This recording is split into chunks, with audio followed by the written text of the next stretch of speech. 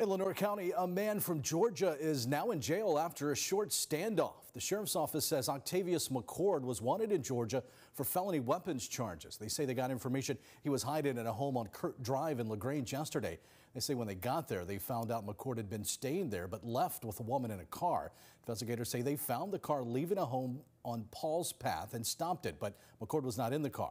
They say when they got back to the home on Paul's Path, the homeowner told them a man was inside and gave them permission to search the home. After a short standoff, they say they took McCord into custody.